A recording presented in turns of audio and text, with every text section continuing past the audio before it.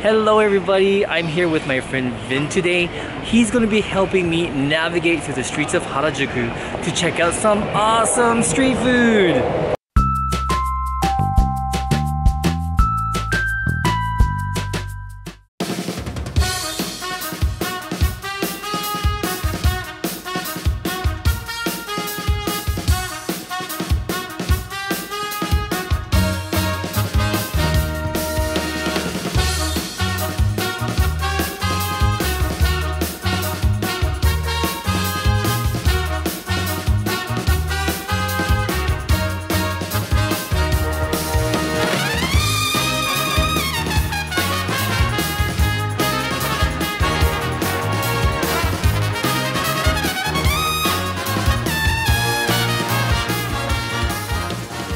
Okay, first stop on an epic street food tour of Harajuku is Toti Cotton Candy. And we got something called the Harajuku Rainbow. This goes for 900 yen. Yeah. And first of all, can I just say how amazing this looks? I have always wanted to eat this. It's just Oh so my colorful. Look at it. Gosh, you know, I have a feeling that halfway through this video, we're gonna be in sugar coma. Yeah, we're gonna die. Like totally sugar coma. Yeah. Whoa. Oh my god. Okay, I'm gonna start at the bottom. Yeah. Okay, and here's what I got. I got purple and blue. They're actually more vivid when you take it out. Yeah, I and it becomes noticed. scrunched in your hand like this. Mmm. Soda flavor. Is there a grape in here? Is there a grape? No, great. That's right. The purple is grape. The blue is soda. And then I think it's melon, lemon, and strawberry. So let's try like the strawberry. It's definitely strawberry. Definitely strawberry. Wow. Okay, that's pretty sweet. The flavors remind me of rainbow shaved ice in Hawaii. Presentation wise though, this is the best, most colorful and epic fairy floss I've ever seen. Fairy floss means cotton candy in Australia. For those of you that don't know that, we're going to finish eating this fairy floss. We'll go to the next one.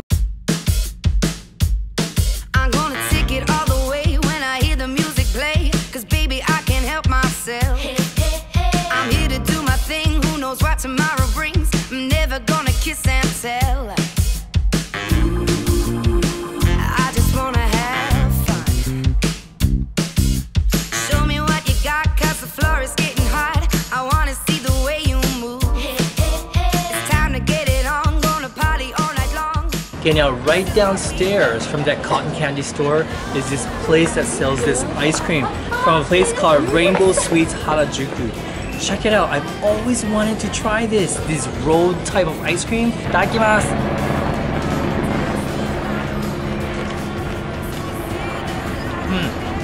I taste whipped cream. I should just eat the ice cream. Let's try the green one.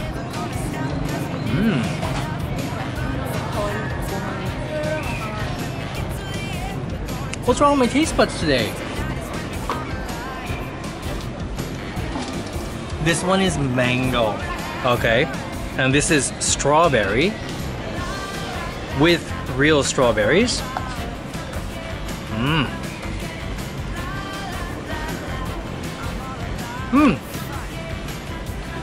Strawberry, I can tell.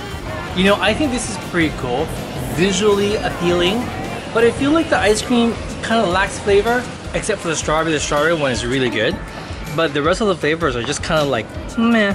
And I do give them credit for being unique and colorful. Purple one.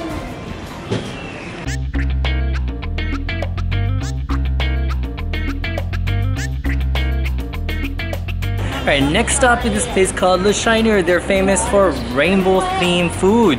And we thought we'd go for savory because we had ice cream, we had cotton candy. So next one is Rainbow cheese toast. Rainbow cheese toast. So this is 1,080 yen. It's a little bit pricey, but you know, it's rainbow and it's cheese.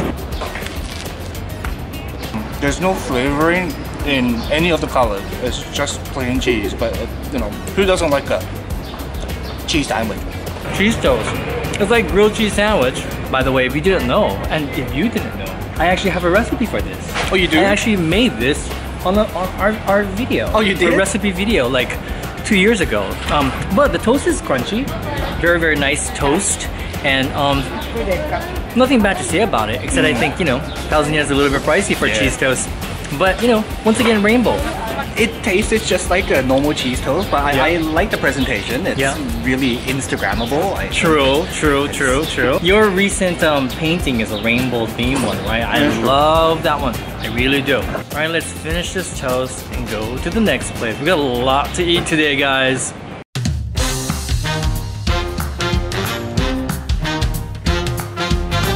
I may seem innocent like a cat without the claws. You may think I'm super sweet, but like a lion I'm gonna roar. I'll take you by surprise like a stranger in the night. Ready or not, here I come. Boy, you better run and hide. Here comes trouble. Ooh. Number 4 is a shop with the most unique and creative name. It's called Long, Longer, and Longest. This shop has everything super long, like super long churro, super long ice cream, but we decided to get something savory again and get something called the tornado potato. This is crazy. Now this comes in 3 different flavors. We got the barbecue flavor, also comes in consomme and butter. Careful now. Is it okay? Is it not hot? Whoa. Oh, it's good. Is it really? Oh, it's good. This is so hard to eat. Like my arms are not long enough. Wait.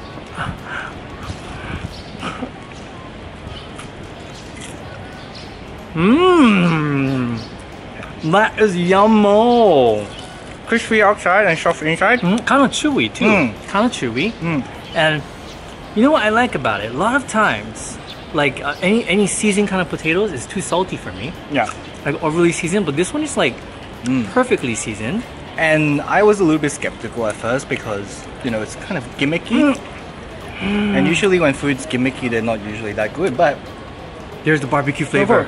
Oh, this is good. Oh, wow. I could eat this all day. Me too. I don't know all day. I don't know about that, but I could definitely, like if I was really hungry, I could finish the whole thing by myself. Oh yeah, for sure. For sure, yeah. So if you come to the shop, you gotta get the longest one. It's 800 yen, but that's not bad for this. Yeah. You know, I'm actually getting a little bit full, but I'm not there yet. So let's go get some more food.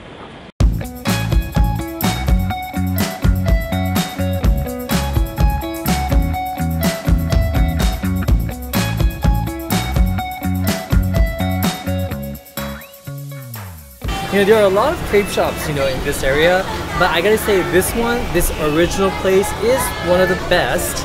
Although many people may disagree with me, but they have a secret recipe that they use. They've been making crepes since 1976. So we got something called the Mr. Marion, and this is what it looks like. It's like a crepe with ice cream, there are brownies, there are blueberries, whipped cream, and there's just a whole bunch of goodness in here. It looks pretty amazing to me.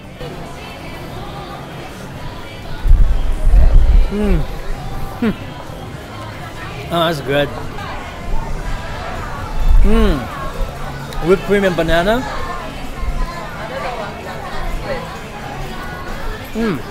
Blueberry. And I'm sure there's a brownie in there somewhere. Let's get to the brownie, shall we? I got this because I really wanted a brownie. That's a brownie right there. Oh, this is messy. There's just so much stuff in here. Can I be totally honest with you guys? This crepe is fantastic, but personally, I like simple crepes. I like crepes with butter, crepes with just like one ingredient, because this is like an ice cream sundae. I'm gonna finish eating this. We gotta go to the next place.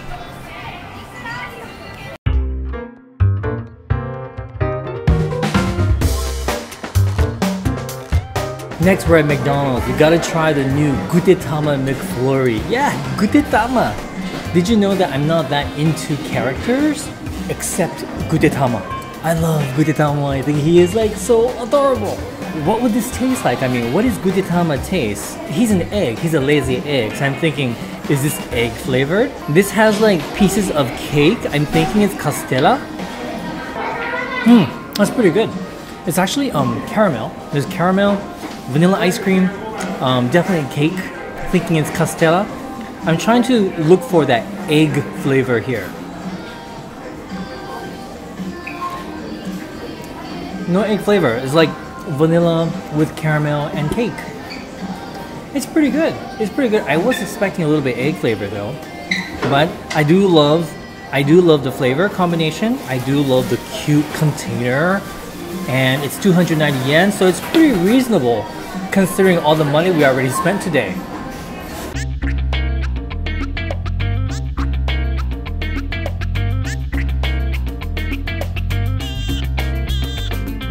If you can't remember the name, just remember it's 250 yen. It's the cheapest item on the menu. So let's check out what it looks like on the inside. Ooh, look at all the cream. It's creamy, alright. Creamy. Alright. I think we've had too much to eat. I think so. The sugar is going to our brains. Alright. Right? Right? Can I have a bite? I am full. I am like stuffed already. I didn't think I could eat anything else. But if it's this good, no, no. Oh, I like that. Isn't it good? I love the texture. The texture, the outside is so crispy. Inside is like so fresh because they pipe the custard in right when you order it, so it's totally fresh. The outside remains crispy because they do that. Oh, it's delicious, and the custard is like super good custard. Oh my god, the custard's melting. Vinn, do you know Beard Papa? No. No. What is that? Beard Papa is famous for their cream puffs. They're really, really big cream puffs with fresh custard inside. I'm like, they make amazing cream puffs. But imagine that, but super, super crispy, and of course in a different shape. It's kind of like that. And I think it's a little bit nutty as well. But I love the flavor in this one. Thumbs up for this one.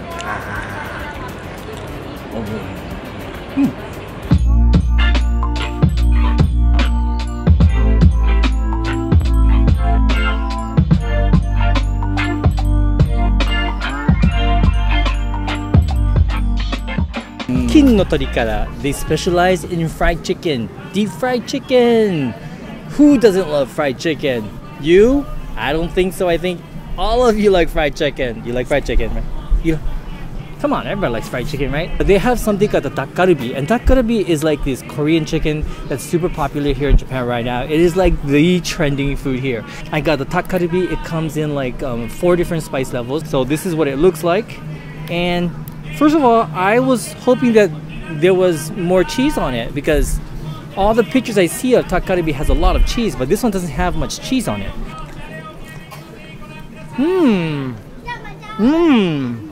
That is yummy. Oh, that is so good.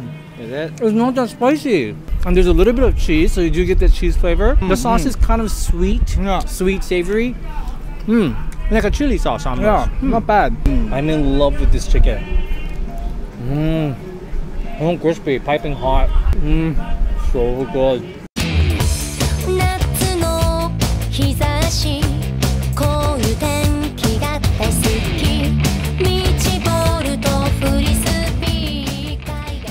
Okay, check this out, guys. Look at this plate of huge, like long potatoes. Like, are these French fries?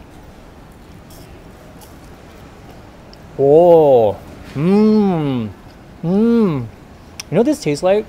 This tastes like mashed potatoes, like deep fried mashed potatoes. I think this is mashed potatoes. They have a whole bunch of sauces out front, so you can choose your favorite sauces. I just got ketchup.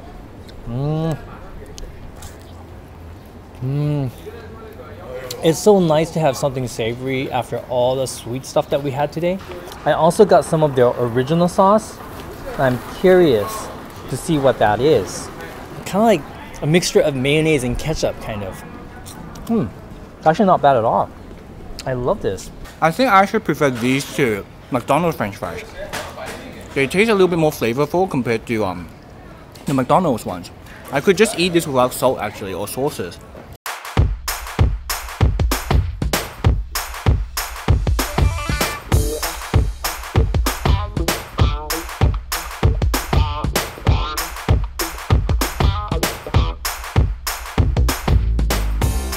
Last place on this food tour is Concrete.